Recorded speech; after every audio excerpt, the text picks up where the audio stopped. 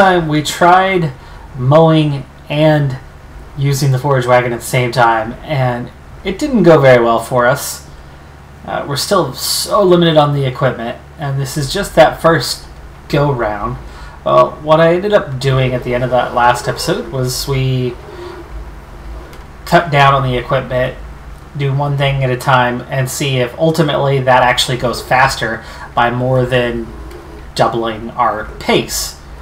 And the first piece of that was we mowed the rest of the field here as we try to pick up a few edges, and I'm actually, at the moment anyway, moving around quite well, though most of this is flat terrain, so we'll see when we have to come uphill, and as the forage wagon gets a bit more full than it is currently, how that works out for us. But so far, so good. Let's go ahead and bring it on down to this frontal view. So downhill, we're getting 11, 12 miles an hour, which is fantastic. But again, it's the uphill and full that concern me. But this is already significantly faster. At the moment anyway, well over double the speed. Meaning it would definitely be worth it here if we continued like this. But here we are now going uphill, 6 miles an hour. It's better than it was. It's definitely better than what it had been. In fact, we're already back up to 7. So, yeah, I think we've done the right thing by splitting this up. As hard as it is and less efficient to do the job twice, ultimately we save time,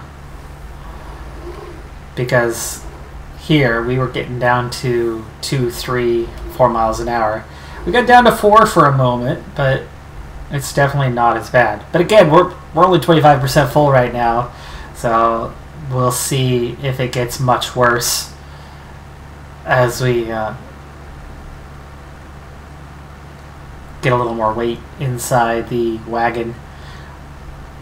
I think I'd like to try to kind of hit up these high points up here thoroughly before I get out of this area. Oh, here we go. The struggle's on. The struggle is real. But we don't always have to go round and around and uphill. We could work in that downhill manner like we had actually taken to.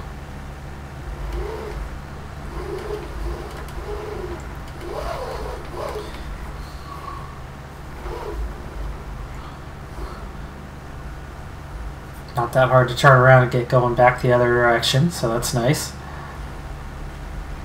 I think I'll work mostly in a side-to-side action, but there isn't a real clean side-to-side setup on this field.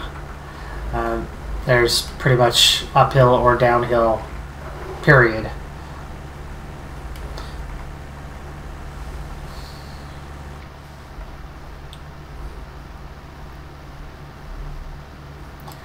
This is just about the flattest area that we have now.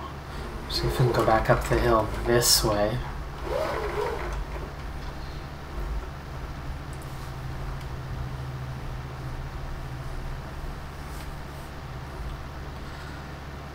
Yeah, 5, 6 miles an hour. Still, it's way better than what it was before. So yes, I do think we're going to improve our time enough, but we clearly need some additional power in this tractor.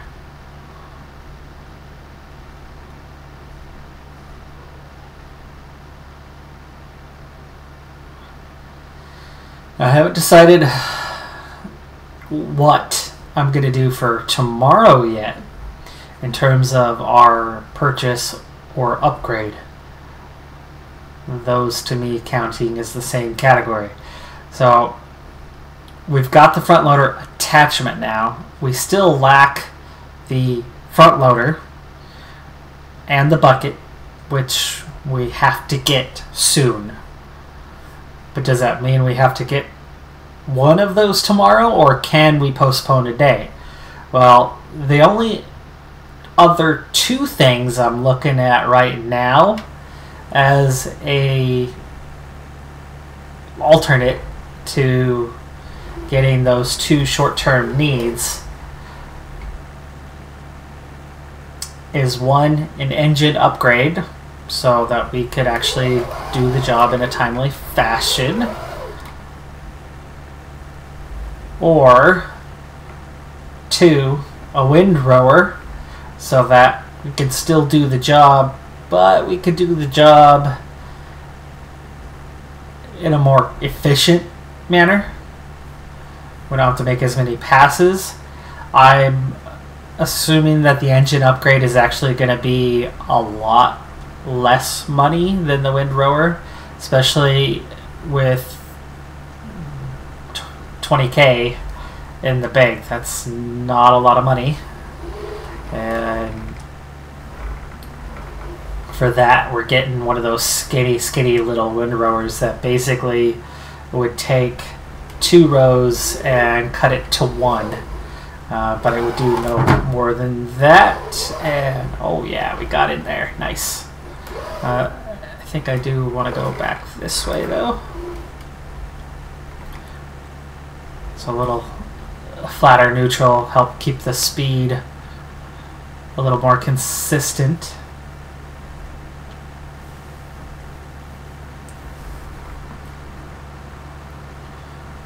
%61 full. This section will get cleaned up, I think, pretty quickly. It's not going to take too many passes to do, so this seems the best way to hit this uphill, and then we'll be able to, before long, kind of straight side to side action and work our way down the hill. It seems like probably the safest route to take.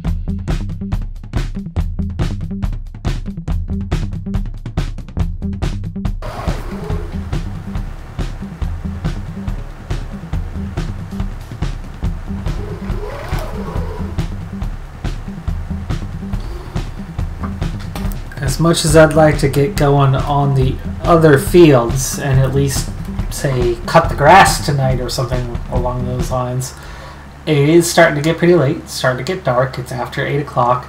And while I'm sure our in-game spouse would be quite pleased with the fact that this is the first late night, truly a late night. We've had a late afternoon, early evening before, but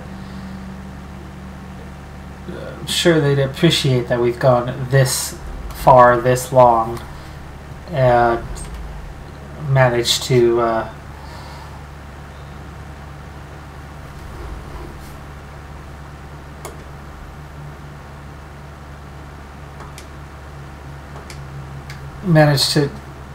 sorry, loss of words there. Whew, brain fart.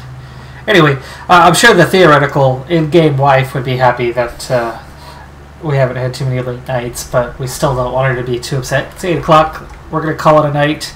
We're not even going to go terribly far with things. We're just going to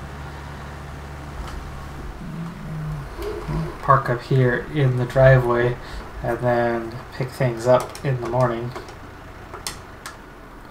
Go back, close the gate.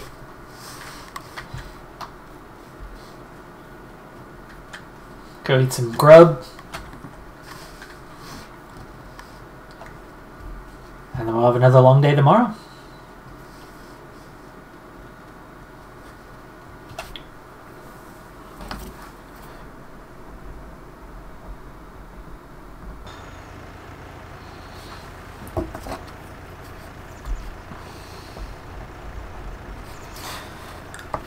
So late last night, we received a call from one of our neighbors asking us to come fertilize a pretty large field. It's going to take us a while to get the job done, but he is willing to give us $15,000 for completing the job. So that is well worth the money. So we're going to head on over and get this done. So this is field 24. And by neighbors, I definitely meant close by. We'll be to the house here in just a moment.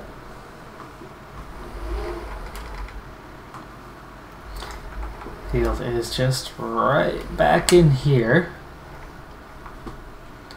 Nice entry point, by the way. Oop, there's our entry.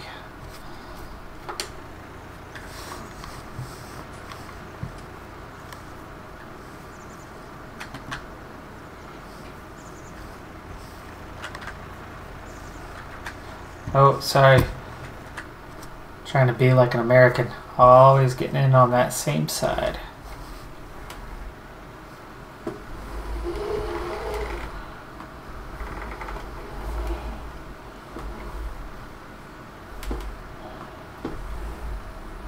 Oh boy, are you sure you want me doing this field? Looks like we could have some crop destruction on our hands. This is the field you want, so.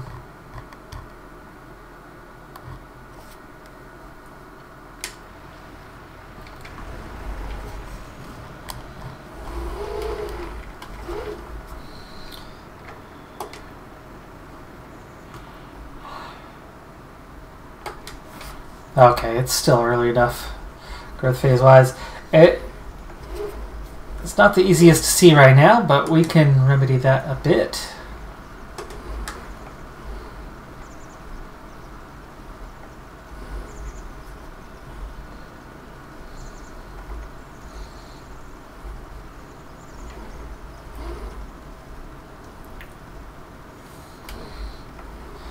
Now we're back to the it's not our field thing here. Got to remember that we want to minimize the overlap, stretch our dollar, because we get 15,000 using our own equipment. We get 15,000 period. So today is absolutely that day where we can finish paying off this fertilizer spreader.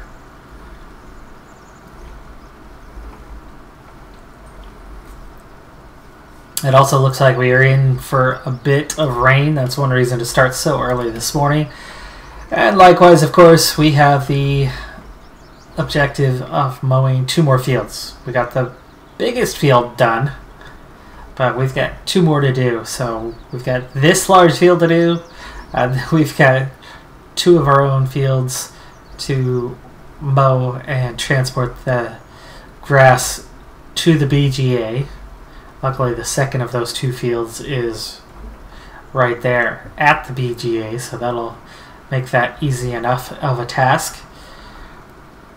But then we're going to have to try to see if we can get it all pressed down before the end of the night so that we can throw a tarp over it and get it fermenting. That being said, I still have to decide what to do for today, and I think the way I will make that decision is when I'm done here, or actually there's a good chance that this fertilizer might not get me all the way to the end, so if I do need to go back to the store, then I'll obviously do it then, but because this is a large field and I am definitely wasting a little bit right now. Let's bring it in. There we go. If I do head back to the store, or when I'm done, head back to the store then, I'll check the shop and see what it would take, how much would we need to spend to get an engine upgrade, because if it's only $2,000 or $3,000 to upgrade the engine, I think that would be well worth it. The extra horsepower could have a significant impact on our duties for the rest of today, and we're obviously going to be dealing with grass harvest for a little while yet before we really have the kind of funds to expand our fleet and equipment. So that being said, it makes perfect sense to me to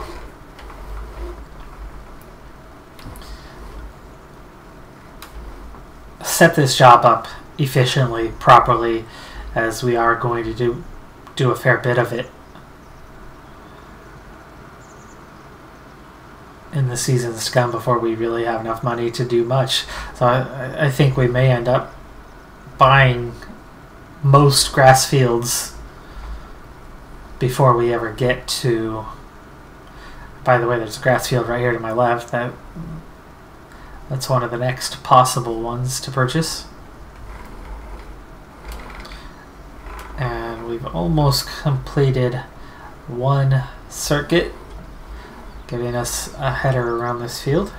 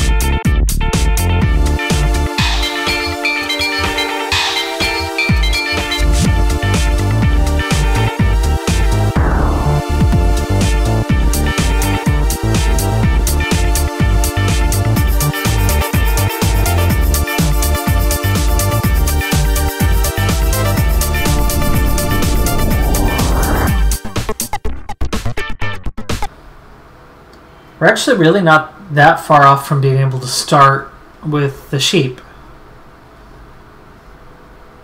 Of course, we need a little bit of capital to get started, but you know, you can only buy 1 sheep per day. That's isn't going to require much to get started. And the front loader and bucket and having grass will take care of the feed And then all we'll need to worry about, primarily anyway, is the water. So we will need a water trailer. Unless... I'm trying to remember if this map has the feature where you're able to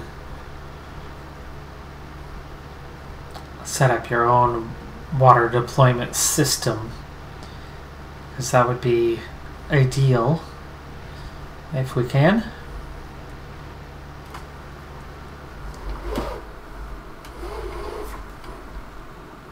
Alright, well, we've arrived. We're going to open with taking a look, seeing which upgrade to get, take care of the upgrade, or purchase.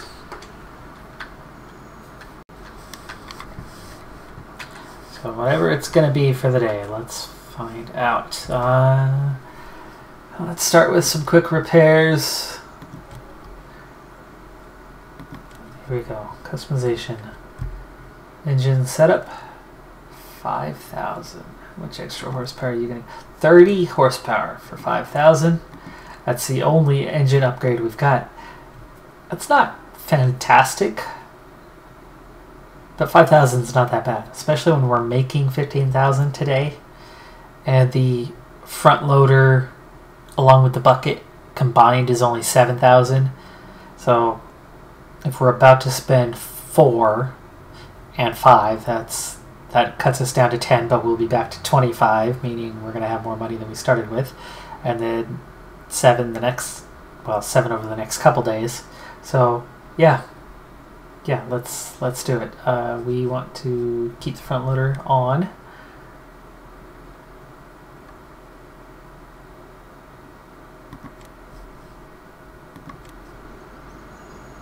All right, new engine put in. I love how they were able to do that in an instant. They had it ready. They are very much like a Formula One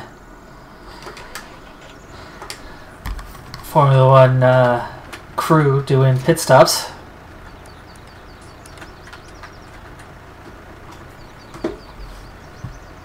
Alright, not done yet though, and after firing it up she works fine, but we need to go get our pallets purchase.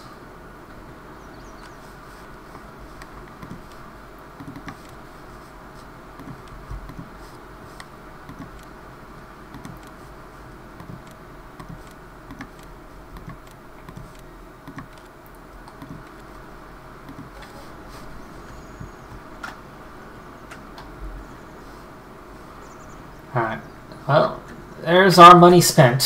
Hopefully well spent.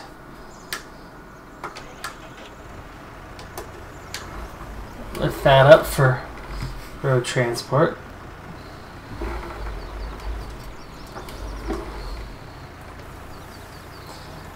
Load these guys up.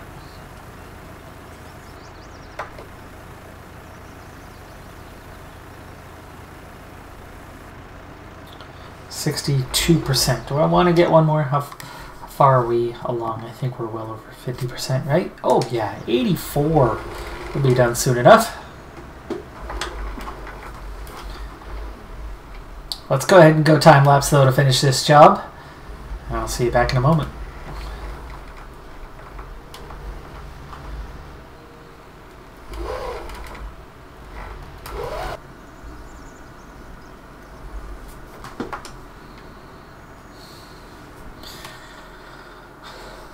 Alright, so there we go. Job is done. And there's our 15,000. Of course, we spent 4,000 on fertilizer, and we have 7% more than what we had when we started with 5%.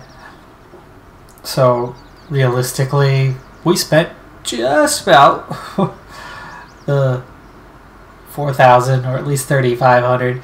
That's still a profit of 11,500. So It's a good day for us. We spent 5 on the engine, so we're still 6.5 ahead of where we started. Also, it's only 6:30 in the morning, and so we're going to be heading back. And no, that's not a gate I see. Gate fooled me for a second. Or the fence fooled me, looking like a gate. Wow, we got a lot more going on with this space here. A lot of parking in there, wow.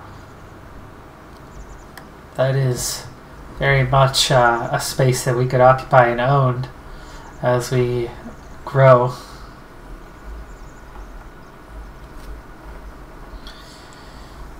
Well, I'm going to take all this back, swap it out for the grass harvesting equipment, and then we're going to find out if the engine upgrade is going to have a significant impact with that extra 30 horsepower on our task, short and long-term task of multiple grass harvests for the sake of silage.